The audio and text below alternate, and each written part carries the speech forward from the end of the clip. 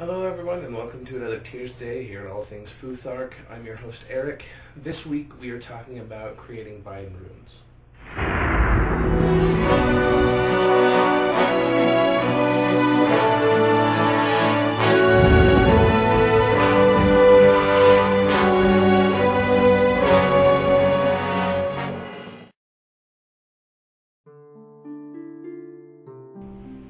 In creating bind-rune, the first thing that, in my opinion, you need to think of or think about and decide on is what you want your bind-rune to be specifically for. I think creating a bind-rune for each individual ritual or purpose is the foremost thing you need to know before you even get started with creating it. So I gave this topic a little bit of thought, and I don't create bind-runes just because they're helpful. I actually feel that creating one is asking for trouble if you're doing it nonchalantly. So I thought about it, and one of the things that I need to do, and I'm actually going to show you in this video how I create the bind-rune I'm going to be making, is I decided that I need a little bit of, not necessarily motivation, but I need some help at work, both with protection and finding joy in my work again. So let's go ahead and jump right in. At the end of this video, if you have any questions or comments, leave them in the down below parts. And other than that, let's go ahead and jump right in. So the first thing I'm going to do here is I have a card. What I like to do, especially when it's something that I need to be able to reference on a regular basis, I like to be able to carry it with me. So I use a standard blank well, it's not even 3x5, it's a standard business card size card. Now I use these for my rune readings. When I finish a reading in person, I'll fill out this card, put the rune reading. I put information on here so everybody can reference that information and take it with them in their wallet or purse or whatnot. So when I do a bind rune, I also like to do the same thing for myself. I will put the bind rune on the front and then flip it over and put information on the back for myself to reference the point of the bind rune and what it's supposed to be helping me do. One of the things that you're going to want to take into consideration is, as you're writing your bind rune, as you're creating your bind rune, if you need to do a primary draft, a rough draft, before you put it on whatever you're going to be taking with you, you can just grab a piece of 8.5 by 11 paper, standard notebook paper, write it out, work with it until you're happy with it, and then use that shape in the ritual itself. Now what I like to do is, personally, I like to go with my first instinct.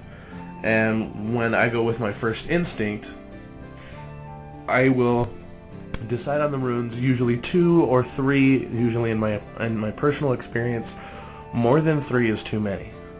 So I will go and I will decide the first thing I need is stability. Okay, I want to be certain that my job is going to be there for me. So I will start with, okay, I'm gonna do this on a piece of paper, which I happen to have with me. It's not a problem.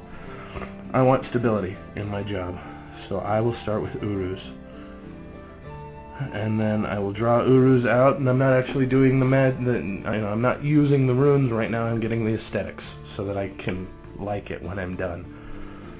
So I want stability, and I want joy. So then perhaps I will, and when I do a bind rune, I draw the entire rune each time.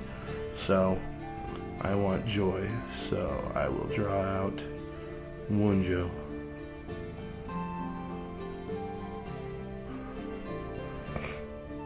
I also feel the need to have algaes for protection and the strength and flexibility that comes with that, so that I can have a good day at work anytime I desire or need. So I will also draw out algaes. And that seems to be my bind rune. Now, I don't know how well you can see this. I'll zoom in a little bit.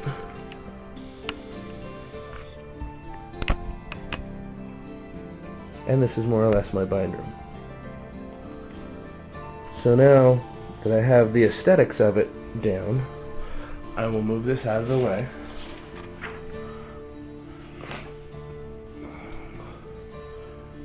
And I'll say a little evocation in my head,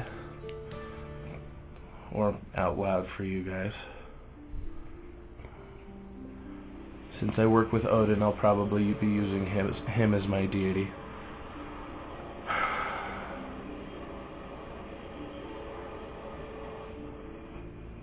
Odin, by your wisdom and by your spear, allow me the power to protect and to change myself to achieve those things I desire.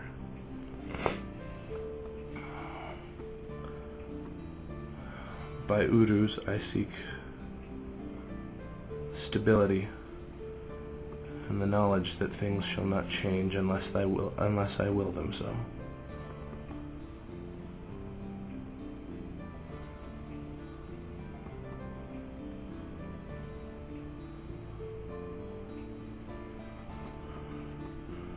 Odin, I seek to find the joy that I have lost. Please allow me to carry that joy with me, that I may hold it in my heart.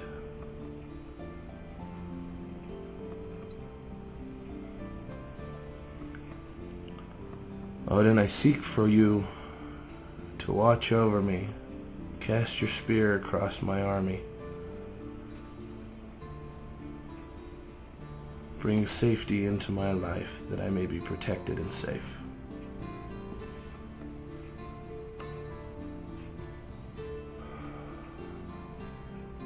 As the ancient Celts did say, Busheawi, hail Odin. Now this part not everybody does, but this is something that I do. Now that the ritual is over and this bind-rune is created, I will actually go through and put my maker's mark. My maker's mark is simply a bind-rune of my initials. So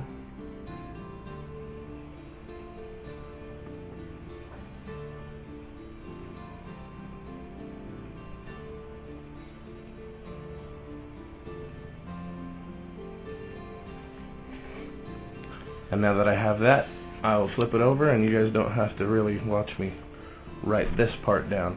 But what I'm going to do is I'm going to write down what I'm after in this. Then once I'm finished with that, I'll go ahead and go over it with a marker or something so that it makes it a little bit bolder. If I don't feel that I need to do that, I won't go over it again. But in going over it again, I may wind up just concentrating on the specific individual runes that I put into it, and then trying to use my own energy and my own desire and will to just solidify those lines that I've laid out and create the bind-rune internally, so that it's easier for me to recognize what it's supposed to be doing every time I look at it.